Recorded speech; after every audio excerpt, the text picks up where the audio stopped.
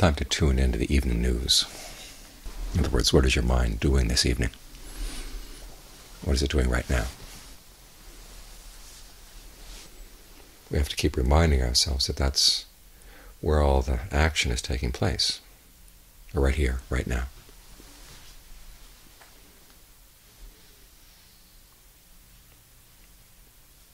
Because the media tend to tell us that the important stuff is happening someplace else. Someone else is doing something important, whereas our time isn't important.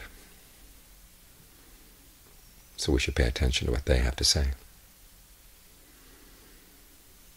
which is the opposite of what the Buddha has to tell us, which is the processes that are shaping your life are happening right here, right now, and they're not just happening, you're involved in them. You're willing them.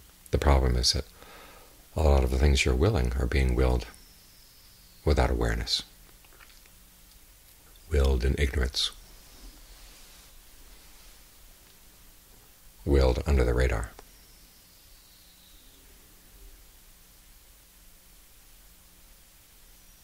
And so you can't be sure whether the direction they're pulling you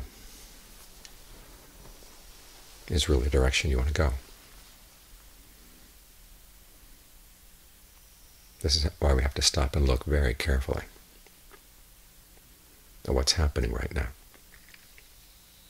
How are we shaping things right now?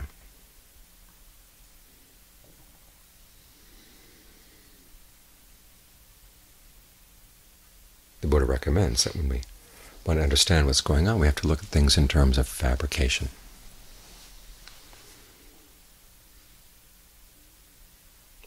What are our intentions? And what are we creating right now?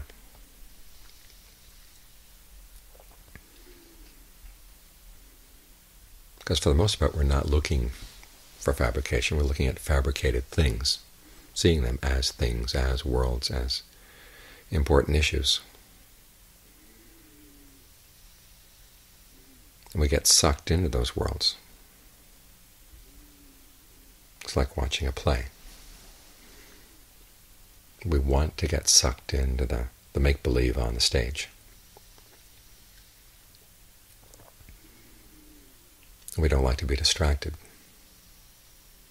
by other members of the audience or by the noises backstage.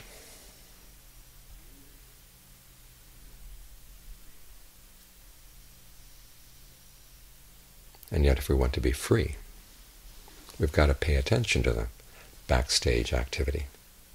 How are things fabricated?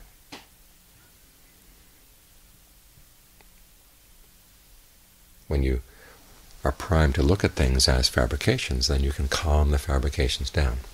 This is a pattern you see throughout the Buddhist teachings on breath meditation in each of the four tetrads.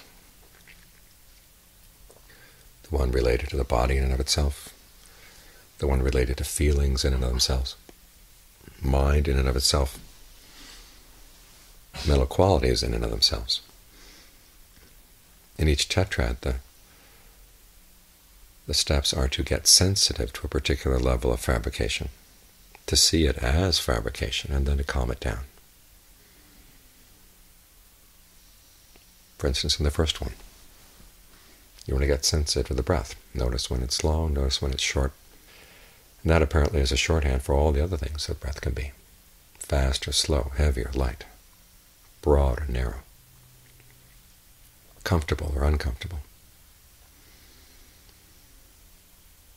And then the Buddha has you be aware of the whole body breathing in, the whole body breathing out, which allows you to see how the breath is having an effect on the body, how it fabricates your sense of the body.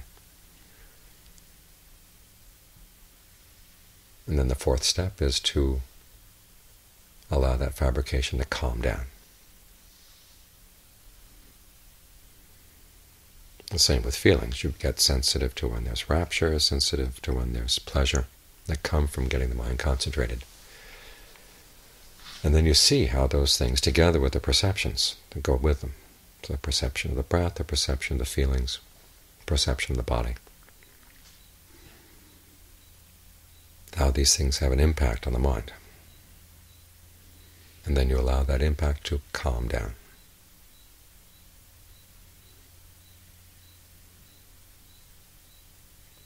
With the mind, you want to get sensitive to what state of mind you've got here. And then you try to bring it into balance. If it's sluggish or depressed, you try to cheer it up, energize it. If it's scattered, you try to center it and steady it. And once you've got it in balance, then you try to release it. In other words, you calm down the verbal fabrications, you calm down the mental fabrications. As you take it into deeper and deeper levels of concentration.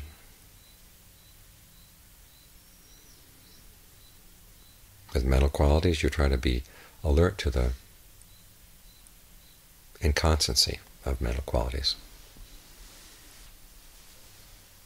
to see how they come and go.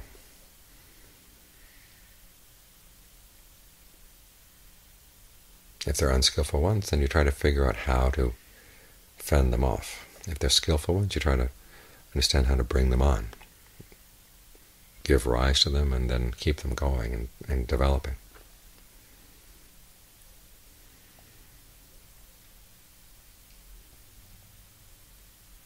And then finally you develop dispassion for them, so that there's cessation and relinquishment. That's the ultimate in calm.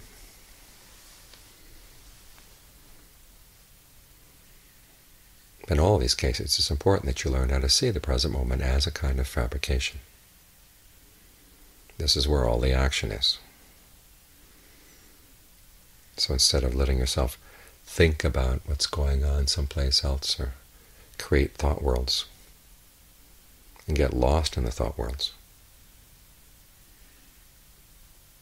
as if there were really nothing important to look at right here and right now. You have to realize the important thing is what's going on right here, right now. There's always some fabrication. And there's always something to learn from it.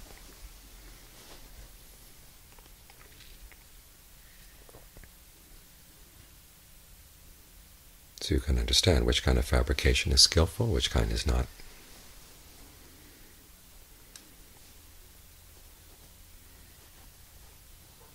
And as you see the stress that's involved in the fabrication, you can develop the will to calm. This is why the Buddha talked about the four determinations. They all go together, because the determination for discernment is to see things as fabrications, to see the process of fabrication right here, right now, and not let yourself get waylaid by the worlds that are getting fabricated. They tend to pull you off, pull you away. This is why you have to also have the determination for truth, to see truly what's going on right here, right now, to see where you are causing stress.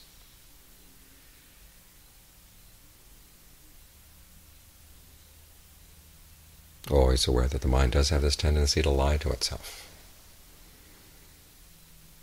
We like to think that all of our intentions are skillful, all of our intentions are honest and upright. But you have to learn how to be a little bit skeptical about that. If you don't question your intentions, you never see anything. If you trust them, they can fool you.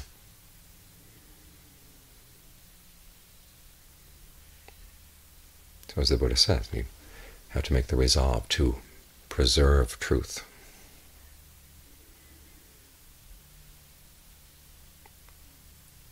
And not let it get covered up by the subterfuges of unconscious or subconscious fabrication.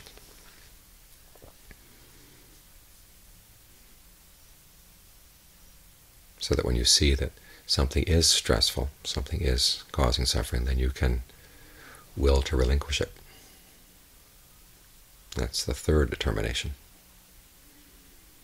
To develop relinquishment. This means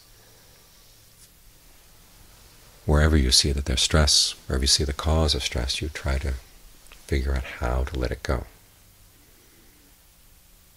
Sometimes it's obvious. Sometimes it's obvious, but it's tied in with something you like to do, so you need the discernment. Bring in the discernment to see the connection and why you really do want to let it go.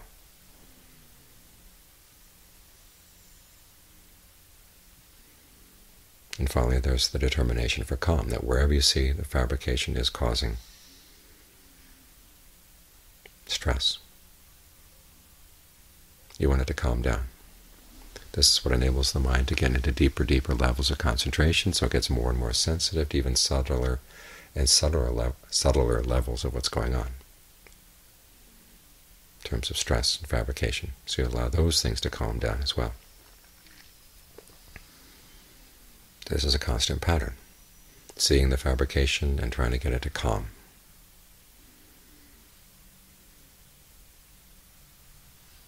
Which involves truthfulness in the seeing and relinquishment in the calming.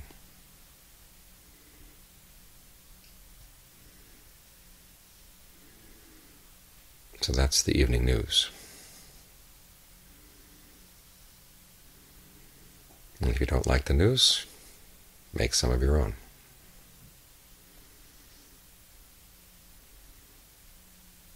In other words, what you see their stress, try to do what you can to understand it so you can bring it to calm.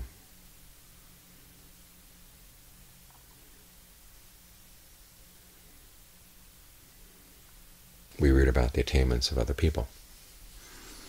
That's their news. Let's make our news the kind that we find some real truth inside ourselves.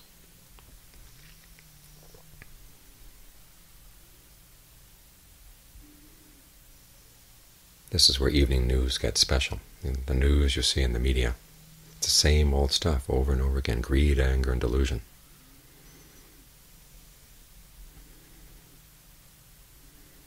Or as in that cartoon that appeared in a magazine one time, the magazine stand had names of the magazines with the names of the 7 deadly sins.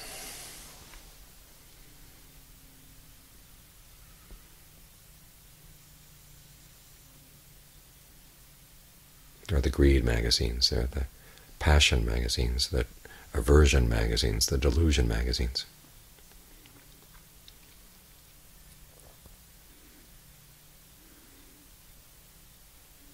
Imagine what the world would be like if even just people stopped breaking the 5 precepts. There wouldn't be much news.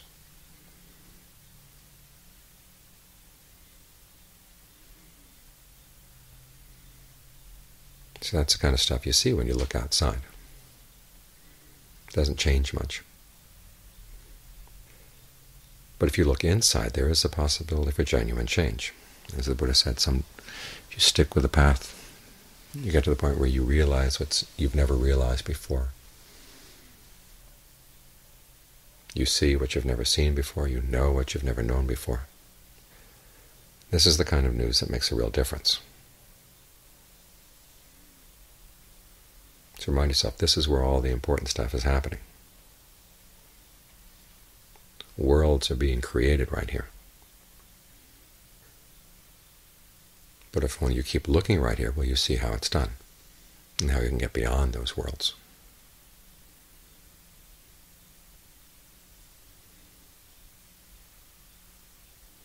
So stay tuned.